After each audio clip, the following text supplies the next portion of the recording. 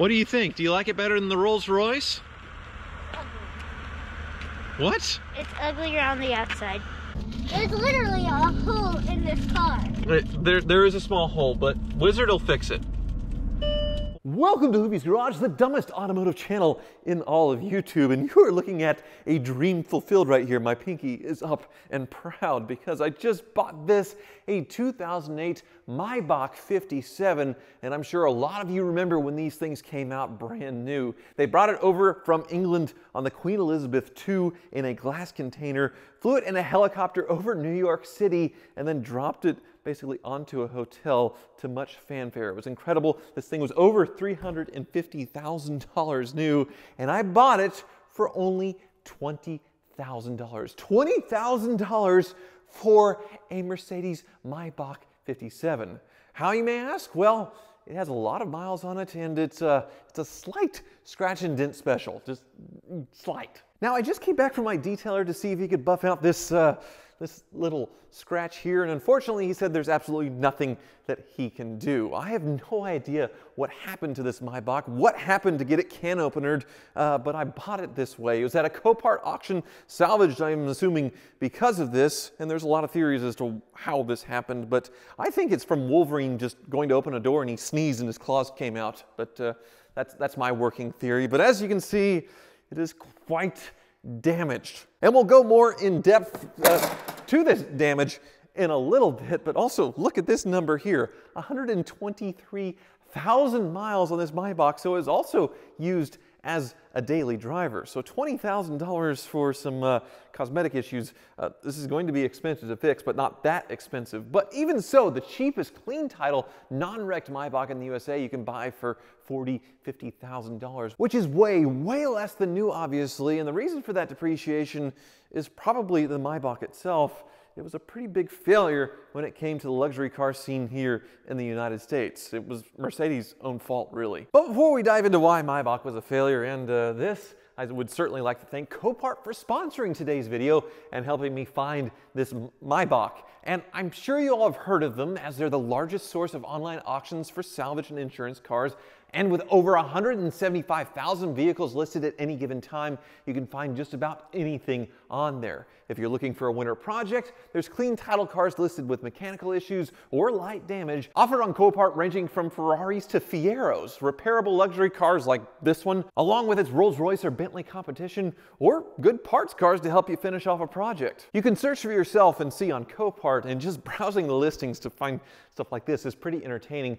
But in order to access a lot of the features and view live auctions, build a watch list, get alerts when cars are selling, along with actually bidding on the cars, you need to be a Copart member. And Copart is hooking up Hoovie's Garage fans with 20% off a basic membership by going to www.copart.com/Hoovies and signing up. So support me and my generous sponsor by signing up at copart.com/Hoovies, and if you find something interesting listed there, after you get your membership, of course, that you want me or the car wizard to revive, post the listing in the comment section below. I'd love to look and see what you all find. But let's get to some Mercedes Maybach history. Now, the Maybach brand was established around the turn of the century, not too long after Mercedes had established themselves. This is also a German brand, and they built very opulent luxury cars all the way up until about World War II. They stopped for war production. I think they built tanks, and then after that they never really built a car ever again until they were acquired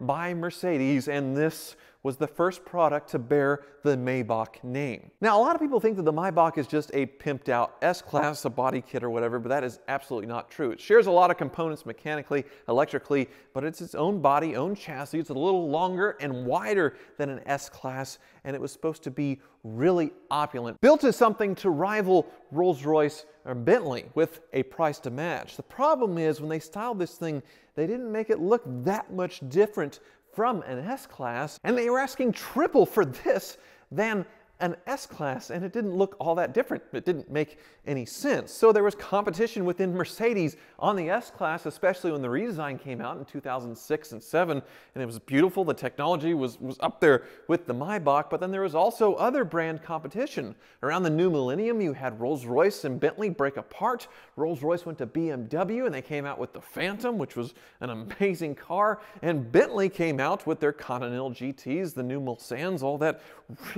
really nice vehicles. So it left the Maybach really in the dust. I think they sold 1/5 of these versus a new Rolls-Royce, which they didn't sell that many Rolls-Royces. So this really was a failure, and they depreciated quick, really quick. That's why you can find a nice one of these for under $50,000 all over the place. But obviously, I didn't pay that. This was the cheapest Maybach in the USA. My very first car with a salvage title, though, and obviously, it needs some work. I mean, it's not a Tavares level of project, but it's still pretty bad. Before we dive in, though, I have to give the previous owner a lot of props for daily driving one of these things 123,000 miles, which is the highest that I've seen. I'm sure there's some limousine company cars that have that many miles, but this one for sure was just driven by somebody. And some choices here are pretty funny. The tires on it are called foursomes.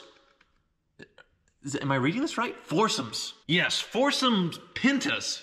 And look at that Maybach logo with the weathering on it. It's just crazy. Of course, the hood ornament on the Maybach is one of the special touches. They have this MM logo everywhere, including inside of these crystal beautiful headlights. Also, notice this little bit of damage here. This was a well-used vehicle. Somebody traded this thing like an old S-Class, and really it was a Maybach until this happened. Now this probably looks pretty bad, and it is a pretty extreme damage. You can see something just cannon opened this door, and it went into the quarter before it was finally turned off. There's some electrical box in here. This piece of plastic that's damaged.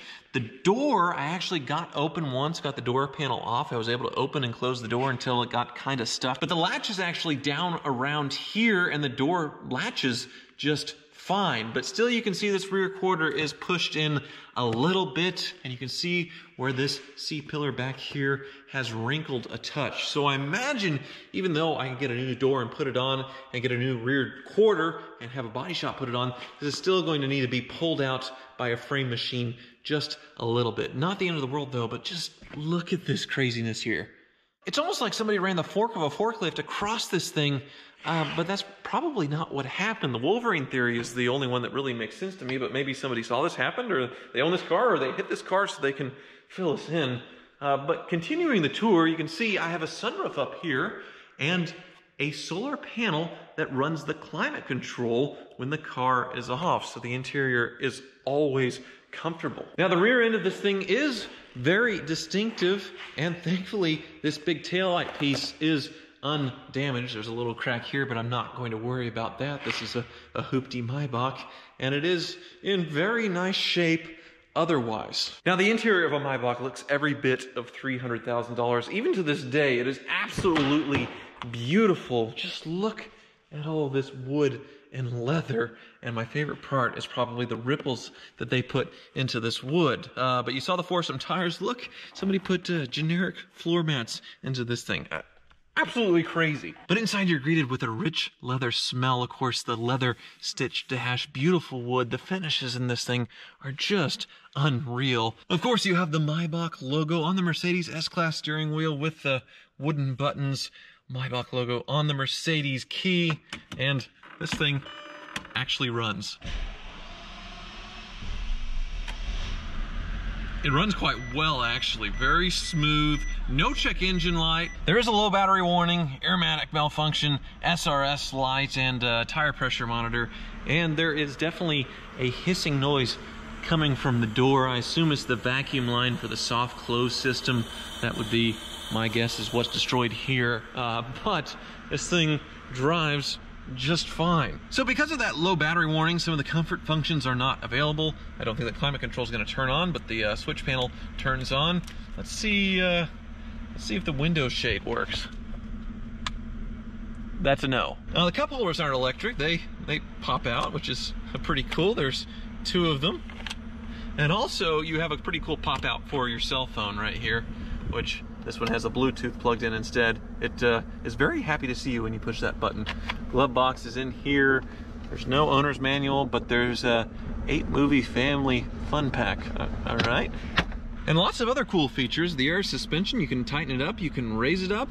This also has a distance control and a collision alert warning, which when this came out in 2004, that was incredibly advanced. There's also some help for parallel parking. Very, very advanced, like I said, for 2007 and 8. But this car was meant to be ridden in, not driven. So the back is a very nice place to be, except if you were sitting back there when Wolverine attacked. Actually, before we go back there, I found some remnants of the previous owner, a Cartier sunglasses case, and no glasses in there, sadly, but you have a Walmart receipt from Connecticut. They spent $25 at Walmart for whole milk and cocktail mix and broccoli and flour. Oh, you gotta be kidding me. There's a scratcher in this thing too. And a business card for a body shop, probably when that happened. Very interesting. Let's move on to the back. Now, a lot of cars have plastic window shades, but this is a full-out electric curtain that closes. It slides all the way across and gives you full privacy. This is the undamaged side, but still a little damage from ownership here. But look at all the adjustment you have for the rear seat. This is more than most front seats in cars, and you can adjust the front one at will, say if it's too far back like it is right now. And that way you can also watch TV, which none of this stuff is coming on, unfortunately, but you can see this is a very, very nice place to be. And when you look up here, you can see the outside temperature. You can also see the time and the speed that you're going, so you can backseat drive really easily. You also have your own vanity mirror, which it's not lighting up right now.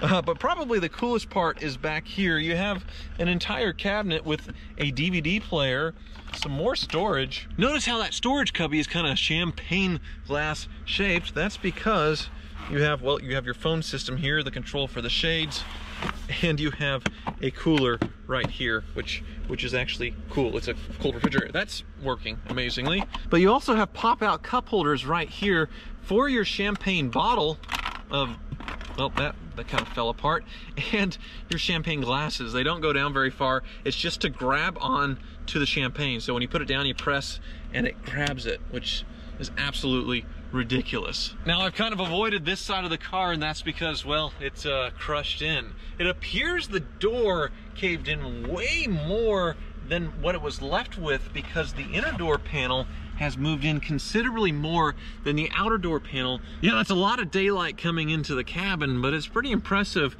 how this window is still staying up. There's one part of the regulator still grabbing this shattered glass, and it's holding. Actually, it's pretty stable. You can also see the track for the sunshade. Hopefully that can be straightened out and fixed. But the door panel, which is now in the trunk, is also pretty messed up, so I need one of those as well. So you're probably wondering how somebody would go about procuring Maybach body panels and other parts and pieces that this thing is going to inevitably need, and I don't think it's through the Mercedes dealer. They may have some of this, but I doubt they're going to sell you a new door panel or a rear quarter. And I wasn't able to find any salvage Maybach parts in the United States, but I sure did my homework before I bought this thing, and I found everything that I needed in Europe. There's a dismantler there that specializes in Maybachs. Actually, he has several cars, and he is sending me everything I need: a complete door, a rear quarter, and some other little odds and ends. We'll put the car together from there, and I'm sure I'll find a few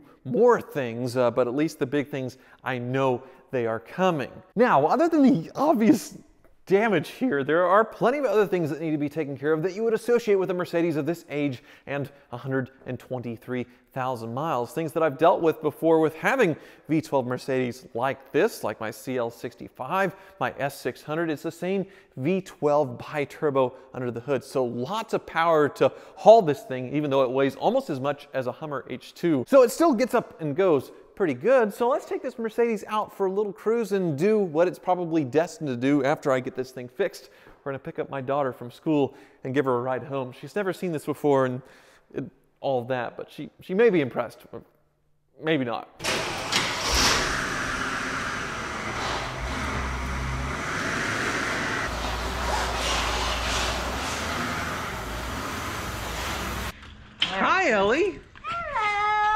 you? Good.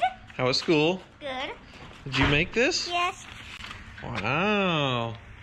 Very neat. Well, today I'm picking you up in a limousine, a Mercedes limousine. What do you think? Do you like it better than the Rolls Royce? What? It's uglier on the outside. Than the Rolls Royce? Especially on that side. Oh, are you sure? Look all the way around it, honey. Come on. It's much nicer than the Rolls Royce. Look at those taillights right here. Nope. It's not? No, look at that door. What about it? It's broken. Did you get in a car accident today? No, I bought it this way. There's literally a hole in this car. There is a small hole, but Wizard will fix it. We'll get a new door. But see, it drives really smooth and nice. You're really comfortable back there. No, not. Yes, you are. It's a little cold, but once all this is working, it'll be a very, very nice car to take you to school in. That's the plan. You get to go to school in a Maybach, Ellie. I would have dreamed of going to school in a Maybach when I was a kid. Daddy? Yeah. No.